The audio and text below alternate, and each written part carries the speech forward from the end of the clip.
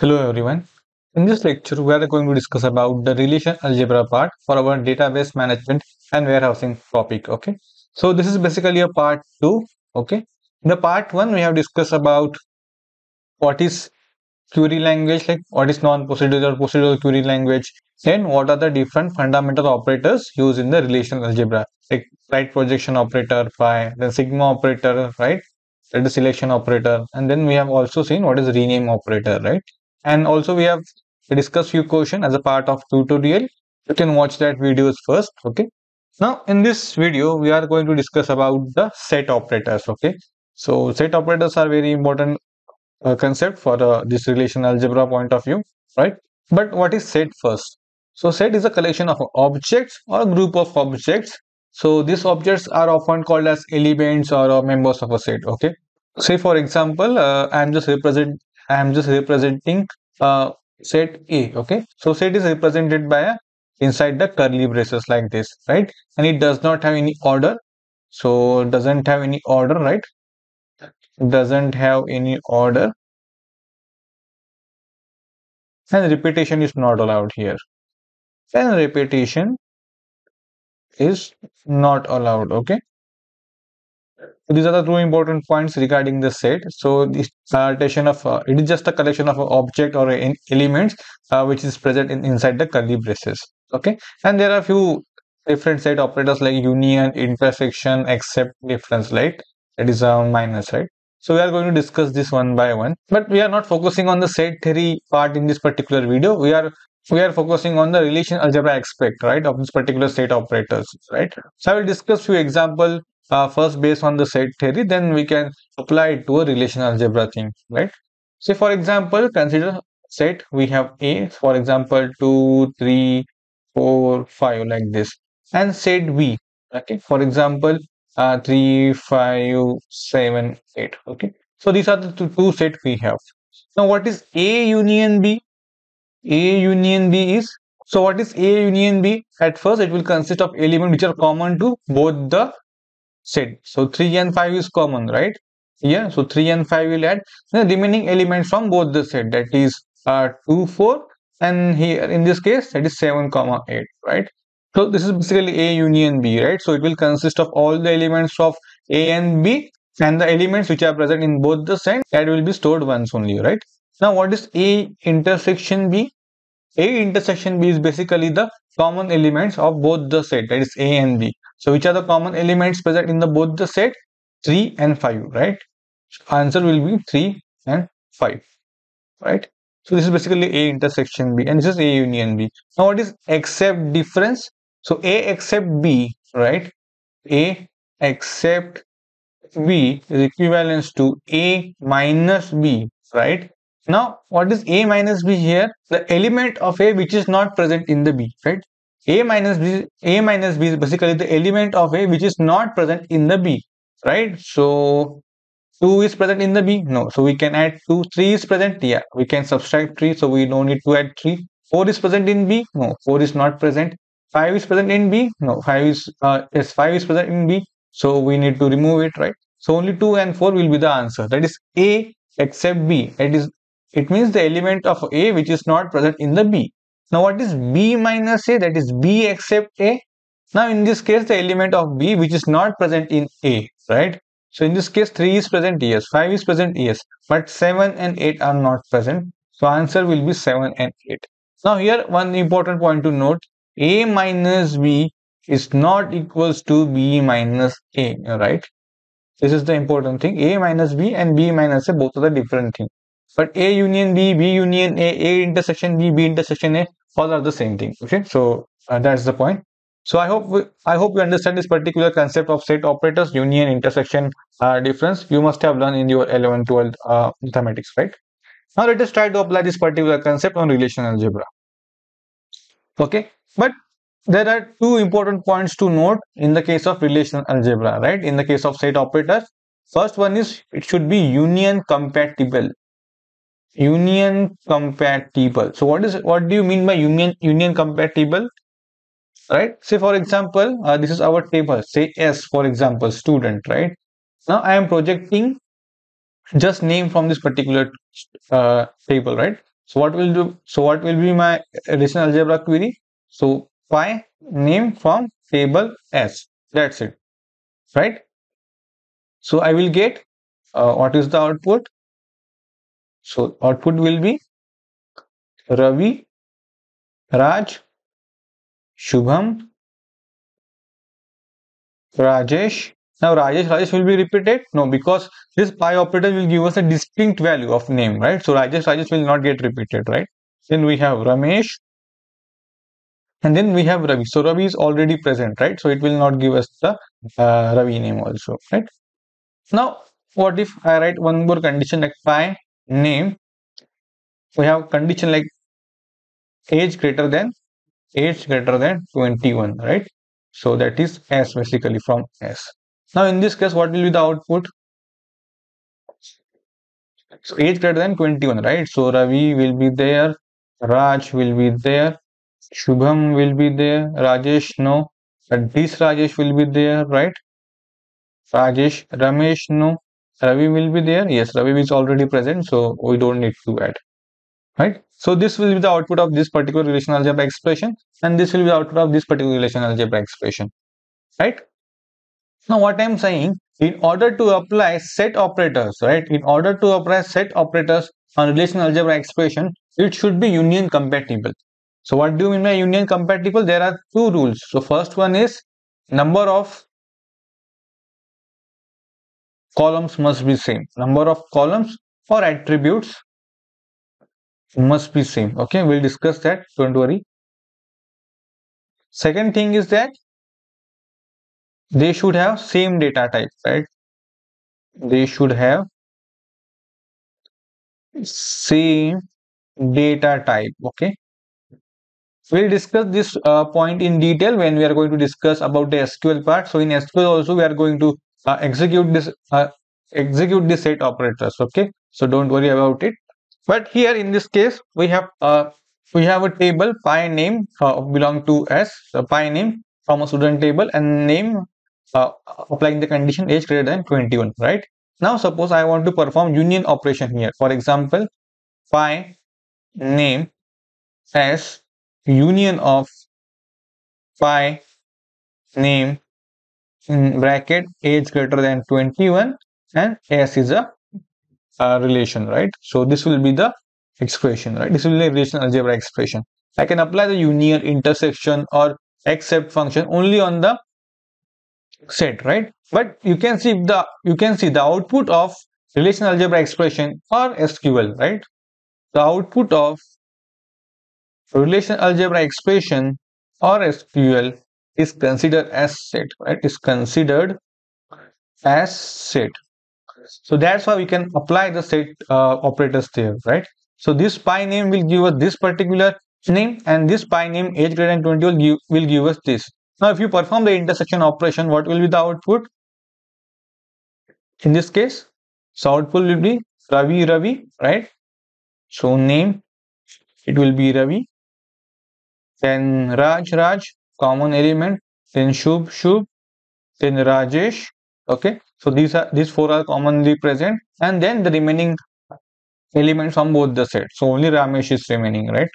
So this is basically a Ramesh, right? So this is how we apply the union operator, right? Now instead of union, if I just apply the intersection right here, so phi name as intersection phi name sigma age greater than 21 S. Okay. Now in that case, what will be the output? The common element between these two outputs, right? So common element is Raj, Ravi, Shubh and Rajesh. So output will be Raj, Ravi, Shubh and Rajesh, right? Yeah, so that's the thing. Okay, so I hope you got this particular concept. Okay, so one more thing is that we have discussed this, right? So projection of a name from student table, this say S, and then we are applying one more projection from name, and we are applying one condition age greater than 21. Yes, right? This is what we have seen. But if you observe here, these are union compatible. So number of column is same, right? So it is name only one column and name is also one column here. So if I add age here, okay, if I add name comma age, then from S, union just projection of name, then in that case it will give us an error, right? Because here are two columns and here are only one columns. So we cannot perform the set operation here. In order to perform set operation, it must be union compatible. Union compatible means there should be a same number of columns should be there, right? If this is a pi name H, so here should be name and H. Then I can perform the set operation. But only if age is present or only if name age is present and on this side only name is present, then in that case we cannot perform the set operation. Any union intersection difference we cannot perform, right? So this is basically a union compatible. And one more thing is that I cannot perform. So suppose I just pick age from this particular. Yes, I want to perform union based on the name, right? So here if you see, our first condition is satisfied, that is there are only single column, but data types are different, right? Here age is of integer data type and here is name of string data type, right? So we'll discuss the data type in detail in the further lectures, but as of now consider that age can take only integer value and name can take only string value, string or characters. Course also a string. As of now consider string, then we'll discuss this what is characters or characters, right? So this is the data type of age. It can take only integer value and it can take only string or characters. But in this case, we cannot perform the union operation or any set operation because the data types are different. Here are the numbers 18, 23 and here are the name, right? Like Ravi, Raj. So how will you perform the operations, right? In order to perform the operation, there must be same number of column and the data type must be same, right? Now if you observe this, pi of name from the S, union of pi of course from S. Now in this case, number of column is also same and number of and the data types of both the columns are same, that is string character or string or character, right? But in this case, if you see, there are no common element because name cannot be a course name, right? And course may or may not be a student name, right? So in this case, for this particular instance, we don't have anything common. So this will be an empty set, right? This will be an empty set. Okay, we will not get any error here, but this will be an empty set. The output will be empty in this case. In this case, we'll get an error because there are more number of columns, right? So it is not union compatible based on the column. Here name age, here it is name only, right?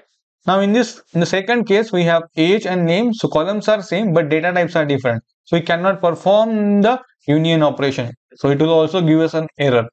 But in this case, you can see we have name, course. So number of columns are same and the data types are also same. So in this case, we can perform the set operation, but it will be meaningless, right? So we'll get the output, but it is meaningless.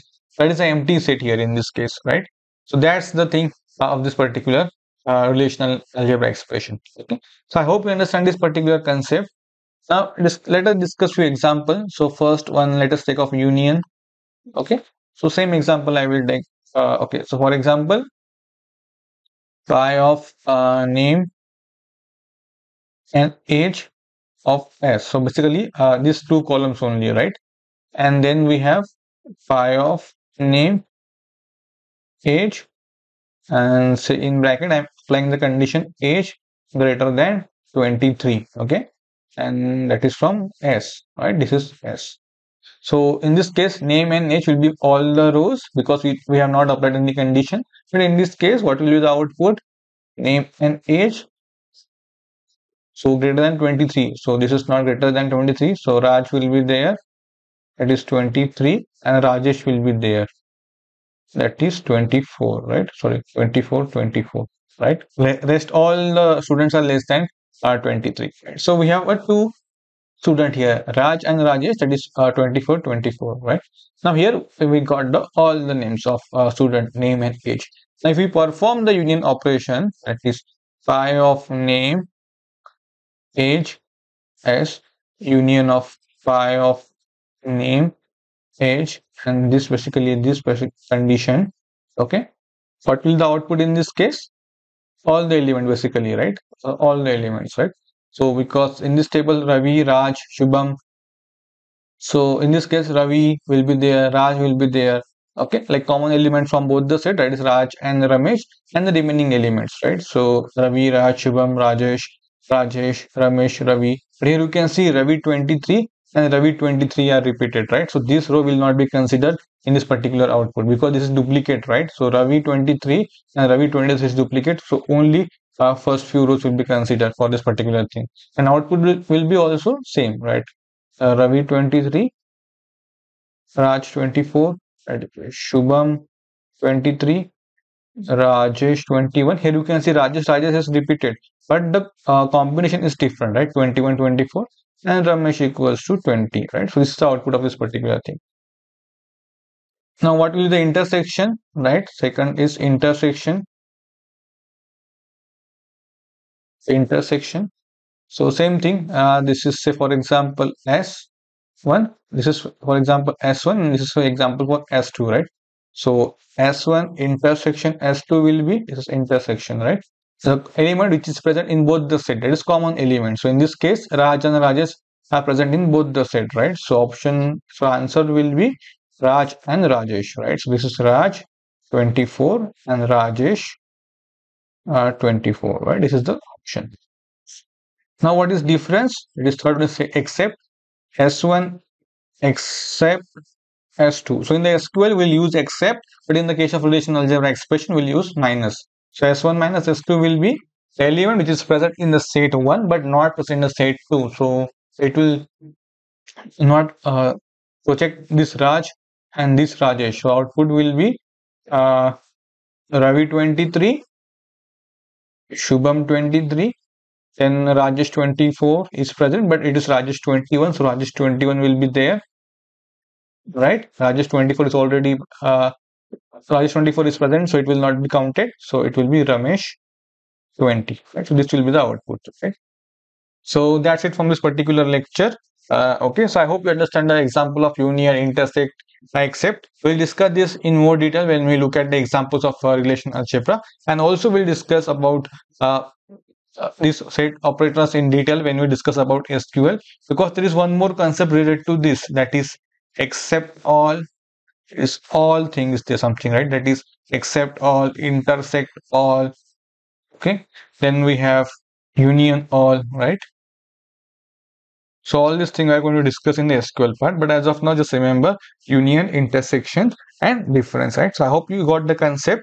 Okay, so please remember this. We'll discuss few example in detail as a part of tutorial, so don't worry about it. Okay, and remember one thing, that there are in this case it should be union compatible, right? Number of columns and attribute must be same, right? Must be same, and they should have the same data type. So these two are very important point to perform the any set operation in the relational algebra expression, and you can perform this set operation only between two project operators. Like it you cannot do like this, like projection of name union age. No, it is not correct. Projection of name, or you are mentioning sigma age greater than 21 union course equals to Java. This is also not correct. Union operation is, this is also not correct, right? So union operation is only performed, like set operation is only performed between the two sets. So in this case of relational algebra expression or SQL, it is the output of a particular query. Okay, so that's it from this particular lecture. Thank you.